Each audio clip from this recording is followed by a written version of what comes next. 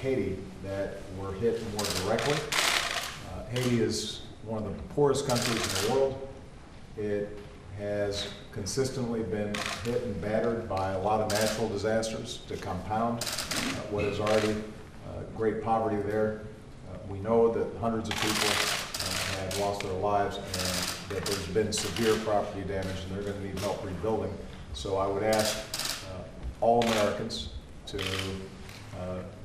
go to the American Red Cross and other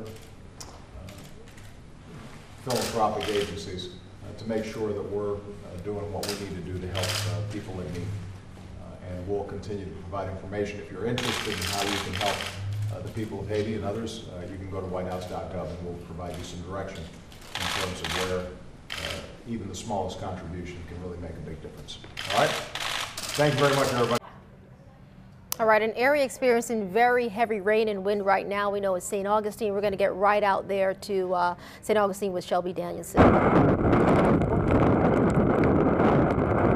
A very different story in St. Augustine right now. I don't even have to really explain it to you. You just have to look out here and see it for yourself. You can see this area is really just a lake right now. This is the main road through St. Augustine. There are street signs that are floating in this river. There is a debris, there's trash, and there's even some street signs here. There's one right here, I believe.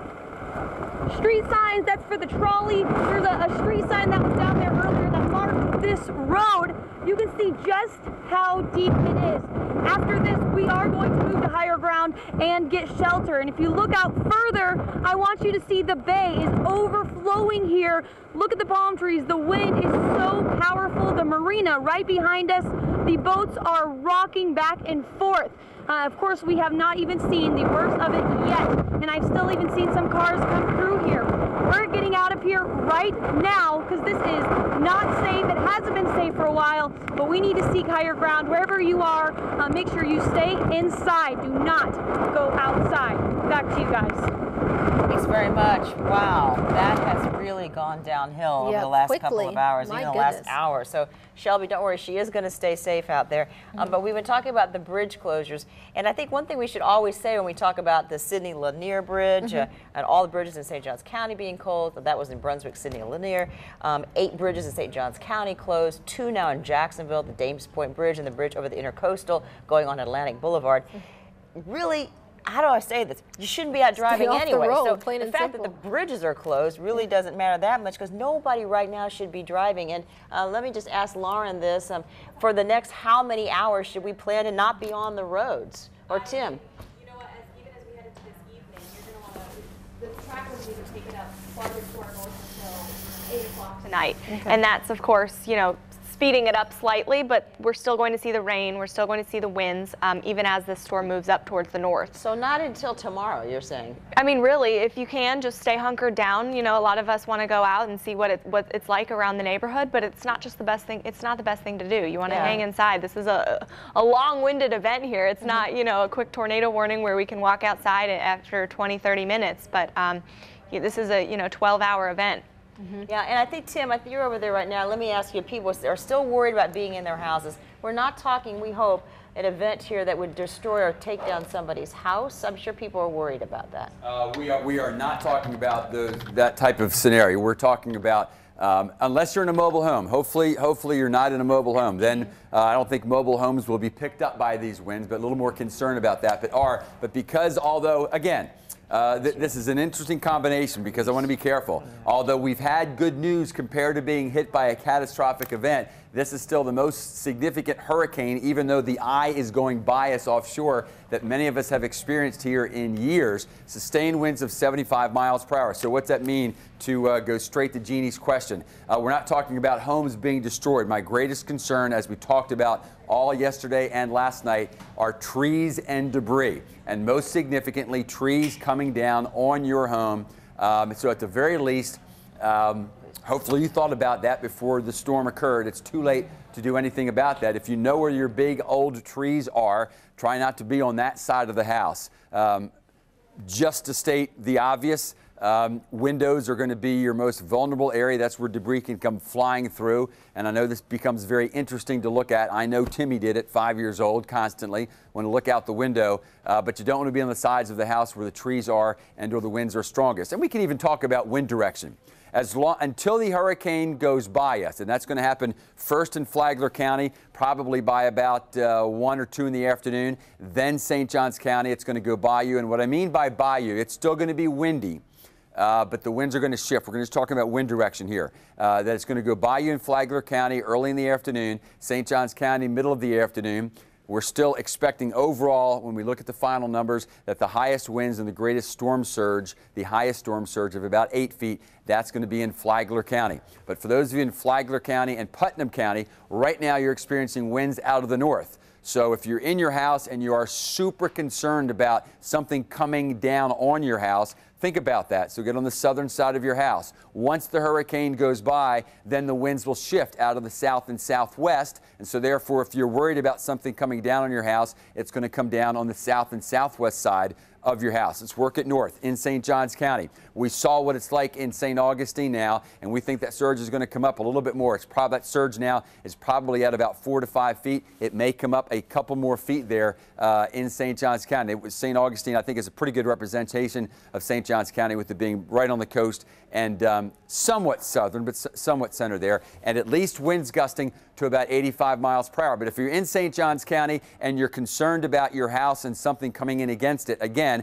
until the hurricane gets by you, so let's say between now and 2 o'clock, it's the northern side of your house where things would come down. Once the hurricane gets by you, if something's going to come down, and my concern continues to be big trees, or sometimes those limbs are as big as a big tree, it would come down from the south and the southwest. So there's Flagler, Putnam, and St. Johns County. Jeannie and Keitha will cover other counties as the hurricane works to the north. Thanks very much. We understand that Sheriff Mike Williams with Duval County is about to talk a little bit more about the bridges, as we've been saying, and that's the #1 question we're getting right now. Are the bridges closed? The bridge over the Intercoastal Waterway on Atlantic Boulevard, that's closed. The Dames Point Bridge is closed. That's in Duval County. And you've got the St. Johns County? You can run through the St. Johns County bridges right now. It's down to 6 closed. Volano Bridge, Bridge of Lions, 312 Bridge, SR 206, and the Shands Bridge as well. All of those bridges are closed out in St. Johns County. This is something that the sheriff put out early on Sheriff Shore. He said, look, this is something that we're going to have to do. It's just not safe at this point. So, and the big thing we've been hammering home all morning long is stay off the roads. You know, of course the bridges are going to be closed because it's not safe on the roadway. So stay inside if possible. Yeah, and then in Glenn County, up the Golden Isles there, the Jekyll Island Causeway was closed. We've been waiting to hear about the St. Simon's Causeway, and of course the big bridge, the Sidney Lanier Bridge, is closed. That was one of the first ones to be closed. Gosh, an hour or two ago. Now the day is kind of, I don't know if it's like you, but it's blurring in. But let's go now to Sheriff Mike Williams to hear more about the bridges. Some of the bridges in the ICW area are beginning to close. Listen, I would say this: it's no surprise that the bridges are closing, and I would anticipate within the next hour, 2 hours, that most all of the bridges in Duval County will be closed. I know there's been confusion. We've heard one bridge is closed, one isn't. Who is determining this, and where can they find out exactly what's closed and when? So, and we've been talking about this for the last couple of days, but as we put this information out, you know, look for reliable sources to get your intel about the bridges. At JSOPIO will be one on Twitter to do that. We will be obviously reaching out through you guys with press releases, making sure that we get the information out to you.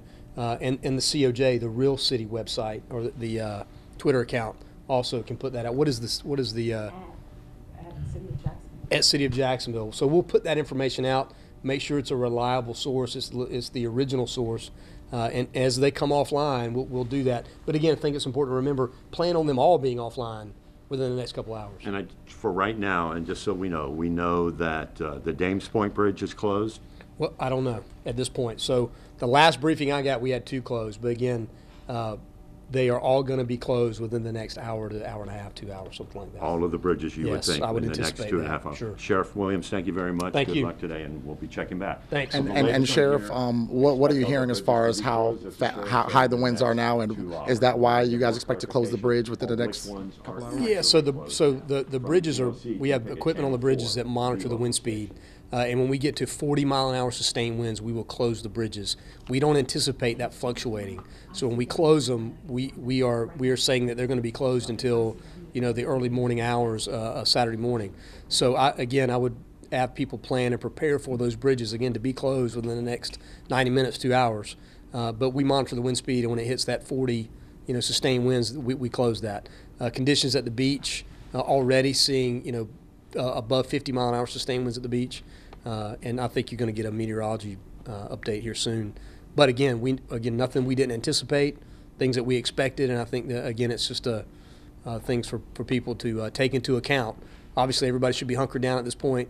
We should be in our homes. We should be in our safe places, ready to ride it out. And one more question for you. Are you getting any medical calls? Is there any information you're receiving about people calling for help or anything that they need right now? So I have not heard of any yet. I'm sure that we have some, and we are still obviously monitoring that.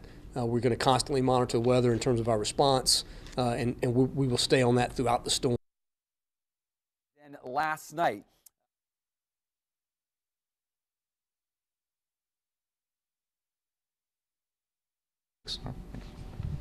Please spell your name for your first name. On a authentic website or Twitter account like JSOPIO on Twitter or @COJ on Twitter to make sure that you heard some accurate information. We've seen some rumors and some miscommunications already earlier today about this, but his big message here, I think, is that in 1 or 2 hours, almost all the bridges in Duval County will be closed, not just for a short time, but through tomorrow morning, and they're not saying when they would reopen them. So basically what that means is you just can't go anywhere right now. They don't want you to go anywhere. It's too dangerous. If there's a medical emergency, call 911. But can you think of any other reason somebody would need to go out right now? Absolutely not. Stay off the roads. That's the main message they've been hammering home all morning long. It's the best thing to do. And for a look at why, we're going to head out now to Fleming Island, where we'll see Carice Jackman. She'll give you a quick look at things. As you can see, the wind is whipping out there, and they're dealing with flooding, something we're seeing in St. Augustine as well, and right here in Jacksonville. Carice? That's right, the wind is whipping, and it's whipping really hard, and it's coming in from the side for us. So from my left to my right, it's just hitting me to the side and on down. And I want you to take a look behind me to show you how bad the wind is actually blowing. If you can see the trees there, and you can still see some of the boats that are docked right now. And then if you look all the way over there towards the American flag, it is really intense when we're dealing with all of this wind. And again, we cannot stress enough, we've been out here for the past 2 hours, and people are still walking up and down this dock. I don't know how many times we have to repeat it. Please do not walk up and down this area where you have the water. It is very dangerous. Take heed, take our warning seriously, and stay inside. This is a time where you have to stay inside and stay on your guard, keep your guard up, and just pay attention to the weather reports. Let us do our job out here. You stay inside and take cover. For now, we are live in Fleming Land, and Carice Jackman, First Coast News. Back to you. There you go. It's difficult to talk in the wind. I've been in those situations. It almost knocks your breath out there. Really? So when the rain pelts against you, it feels like little bullets. Fleming Island, I'm sorry. Fleming Island. Thank you very much. We understand. We appreciate your help. Don't you worry at all. We got the message for sure. We were hearing from Governor Scott not too long ago, and he was saying that he had already applied for a pre-landfall emergency declaration from the federal government. Now he is looking to come up with a more widespread request. And that will give us these sort of help from FEMA, this sort of help. Food, water, tarps, generators, water pumps, search and rescue teams, hazmat assessment teams, cots and blankets, food distribution vehicles, and helicopters. So that would be federal resources to support the recovery efforts in Florida from FEMA.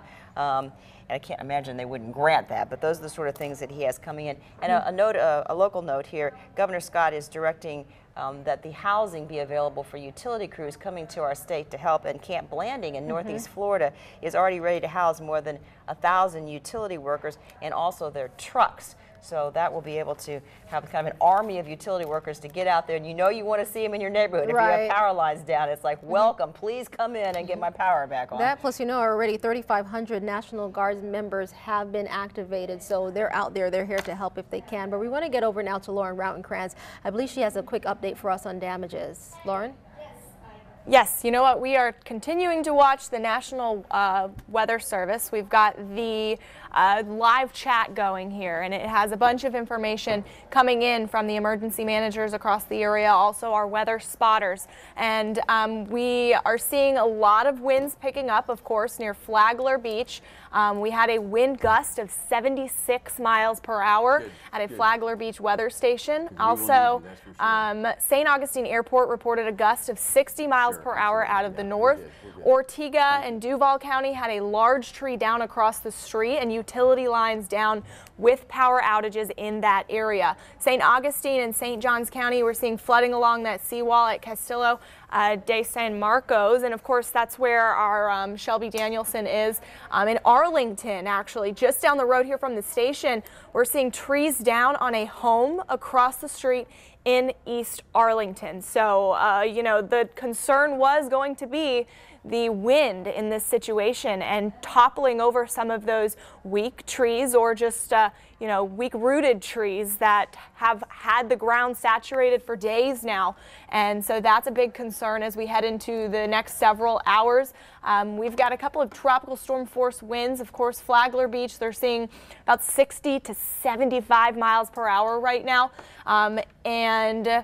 Let's see, Palm Coast, we're seeing reports of trees uprooted as well. Now, we also have those aerial flood warnings in effect, Keitha and Jeannie, because we're seeing a lot of rainfall very quickly. About 3 inches plus have fallen in some of these areas, and we could see another 3 inches plus fall in the next several hours. So continue to stay updated here. If I get any new reports, guys, I will definitely let you know.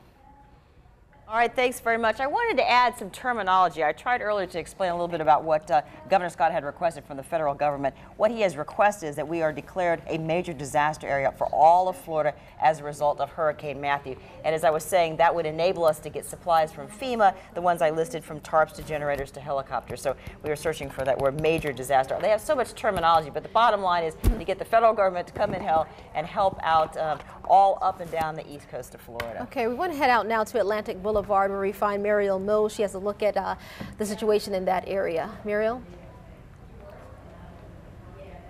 We are on the corner of Linden and Atlantic Boulevard heading east, and we're surveying for damage, and so far this is what we found. The Morning Glory Church steeple has completely toppled over from strong winds. You can see that straight ahead. This is the Morning Glory Church on Linden and Atlantic Boulevard. We've seen a lot of standing water on these streets. We've seen a lot of awnings that are ripped and shredded from the strong winds, but so far this is the largest amount of damage that we've seen so far. We've only been on this drive though for about 15 minutes, so we're going to keep driving around looking for it. It has been really strong winds. Our car has been sort of swaying back and forth, especially when it's in park. And as you can see, people are still driving in this. So if you are out on the roads, get to shelter now. This is the best time to do it. Do not be driving. All right, we'll send it back to you.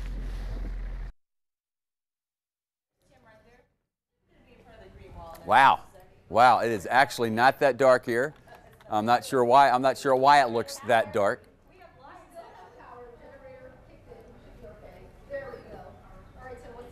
All right, so here is, first of all, that was interesting. Here is the latest. That is 29.4, 80.5. So the hurricane is a beam of Flagler County and moving toward the north. Now, looking at the satellite analysis, and I'll talk about the satellite analysis as a remind you of the forecast track, and really the hurricane is already right about here. Won't move much closer as to the coast, but will be moving closer as you are farther off to the north. And we're going to get to radar in a moment. But I do think sometimes under these situations where we've been watching it so long that hope helps. And the hope in that this is not going to last long is there. And the hope that this storm is not going to be any stronger is there. Let me talk about that. I've just now been looking at the most recent satellite picture. We have infrared satellite pictures. And infrared satellite pictures simply mean they look for the colder cloud tops. And the colder the cloud tops are getting, then the stronger the hurricane is coming. If the cloud tops are warming, that means although it may take a while to get down to the surface where we are, that means the hurricane is weakening. Well, over the last couple of hours, we've seen tremendous warming in the clouds. That doesn't mean that we don't have a major hurricane to deal with. We do. I'm simply saying for those of you in which hope helps get us through this tough stuff, not only do we not see this hurricane intensifying, we see yet further evidence of why this hurricane will eventually, let's not use the term weaken. I liked what Rick Knapp said. We're going to begin to see it wind down. We are now seeing, and I think having this sort of split screen helps because you can be a forecaster with me. Let's see, this is a radar loop that only goes back an hour. And notice there's a lot of motion here, okay? But just notice this semicircle. That's the northern eye wall. So from this point on, if you don't want to wait for me or Lauren or anybody else to tell you what the hurricane's doing, watch the northern eye wall, and you can see it sort of emerging, almost like a rising moon here. And here it is working north and maybe just a little north-northwest. So we're still going to say it's parallel, and our coastline again goes toward the north-northwest. So still kind of paralleling the coastline, and as it does that, the energy just continues to pinwheel around the storm right over the warmest waters, bringing in torrential rains and the winds and the storm surge as well. Again, I'm not doing to de-emphasize the storm surge, but for those of you that would like to have a little bit of hope, in St. Augustine, I think we're within about an hour of when the storm surge will reach its peak, and here's why. As the hurricane heads to the north, right now, the winds are out of the east to the east of us, but more significantly, right on shore, they're out of the northeast. So whatever storm surge is there, it's really pushing it up against the ocean. However, once the hurricane almost makes it a beam, the winds become northerly. And once they become northerly, then not as much of the ocean is pushing on shore. And just within the last hour, we've seen St. Augustine's winds go from out of the northeast to now out of the north. And I think within about 2 hours, St. Augustine's winds will actually become north and northwesterly. I'll let you know when that happens. Once that happens, we should see their storm surge at least not get any worse, okay? But if you're from St. Augustine north until the hurricane gets up to a similar situation, then the storm surge will continue to increase until those winds come around to the northwest. For those of you out toward Highway 301, I think this is interesting, and maybe you can let me know if you do. I mean, if you're just looking at this as a forecaster and you're farther to west, you're thinking, oh my gosh, look at all of this heading our way. But if you watch it a little while, notice how it heads west and it both falls apart and then gets pulled down south again. So as long as this hurricane continues to move north and northwest, this is why basically if you're to the west off Highway 301, some rain and some wind, but all of that activity just east of you will pretty much stay east of you. On the other hand, that does mean the coastal counties, and I think it's pretty interesting. It's a great forecast from the National Hurricane Center. Notice the counties under the hurricane warning. Look who's continuously under those rains, and within those squalls, we're getting gusts now consistently in Duval and St. John's in the 50s, and in southern St. John's and Volusia County, gust that is in the 60s. And we're now going to throw it back to Keitha and Jeannie, who just keep on going. Well, Tim, you're the one with all the incredible information. You and your whole meteorology team, it's really helpful. Yeah, we need to get out to St. Augustine again. That's where Shelby Danielson is standing by live. She has a look at things there. That situation continues to intensify as the hours go on. Shelby, how's it looking out there right now? Not good. Well, we've moved to higher ground. We got away from those extreme floodwaters all over downtown St. Augustine. We're headed to 95 and State Road 16 right now, and tucked behind the trees here, well, you can see one utility truck right here, and there are a couple other behind these broken branches.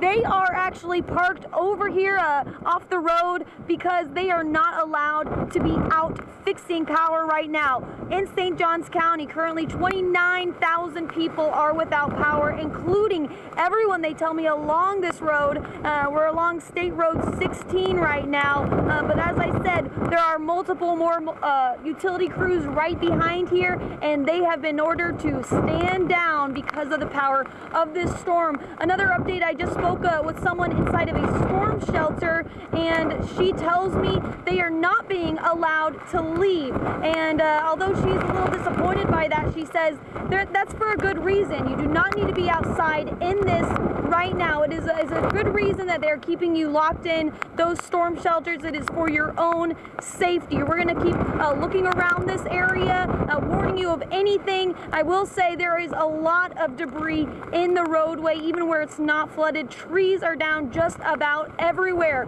But regardless, no one should be on the road right now anyway. In St. Augustine, Shelby Danielson, First Coast News. Boy, there's no reason to be already out right now. And we're so glad that she's decided to move to higher ground as well. We've been getting in emails as well, folks concerned about Shelby, not just her, but our whole team and where they are. But we want to let you know they're safe. If they were in a situation that was not safe, we would not let them be there. We keep on warning you to stay off of the roadways, because we're your eyes and your ears. We'll be able to bring you to several different locations, different areas, your neighborhood throughout the First Coast. All right, so when you say San Marco, you think of all these beautiful places, nice shops. Along the river, there's actually a park there where people fish and they relax, and probably not going on right now. And it's an area so prone to flooding. Hani Rodriguez is there now, and we saw during Hermine, which was nothing compared to this, the water just spilling over that edge. Hani? Hey, Jeannie, that's right. It's definitely not a beautiful morning here or afternoon here in San Marco. As you can see, some barricades were put up. JSO has been patrolling the area as well. Now, the barricades, though, haven't stopped people from still trying to walk up here, take some pictures. The river's pretty choppy. And like I mentioned, we've seen people come up here talking to us, asking us if we're doing all right. They want to see what the river looks like. They kind of want to have the before and after pictures. It's going to get worse going into the afternoon. We spoke to some ladies who were kind of braving the weather out here just to kind of look around, and they actually told me that they were having a hurricane party. They had some friends from Jack's Beach who evacuated towards San Marco and stayed with them at their house. Take a listen.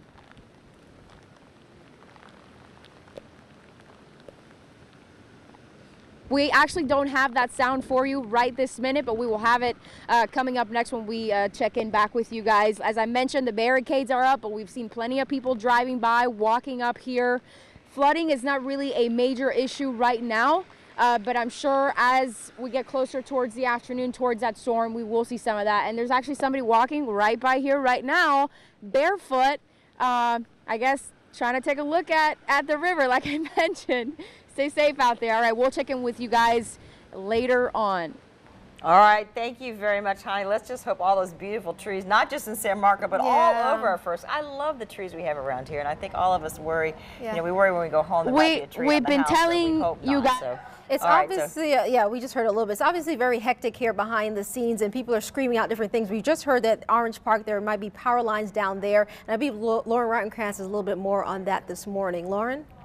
Yeah, so I don't have, a tremendous amount of information, but what I can tell you is we do have a local storm report from the National Weather Service that says in Orange Park, which is in Clay County, there are at least a large tree down, possibly on a home and vehicles, and also power lines down as well. So that is going to be a dangerous situation. Hopefully no one was in that home, or hopefully they are safe, but we are going to be hoping to look for some pictures of this, and if we get any, we will let you know. I'm going to tweet this out for now and then try to see if I can find any more information on social media, guys. All right, thanks very much. And just in case, let's just hope not, just in case you have damage to your home, there are a couple of tips let me just pass along to kind of stick in your head. These are from insurance experts, and maybe it's something you haven't heard of. They say don't throw away anything that's damaged. If a couch is damaged or anything else, keep it there. Take pictures of everything, and then make sure that if you have tree debris, cut it all up, but place it on the ground and leave it there. In other words, the insurance people want to come and see everything. So don't think I just want to get rid of it all. And if you have any repairs that you've started to do, this will be, of course, after today and tomorrow, make sure you save all the receipts. So just some ideas to kind of tuck away, and hopefully we sure hope you don't need those. Yeah, this is definitely a dangerous storm, no question about that. Deadly indeed. We even heard from a woman in St. Lucie. She's only 58 years old. She had a heart attack, and we're told that emergency crews could not get to her, so she died. She lost her life. A 58-year-old woman in St. Lucie. She lost her life. We're told she had a heart attack, and emergency crews could not get to her in time. Also, we know about a JEA lineman. He was injured while trying to work in Mandarin. He was rushed to the hospital as well. We don't have an update on his condition as yet, but again, a very dangerous storm. And of course, we're still here at the TV station downtown where we usually are. This is our home down here.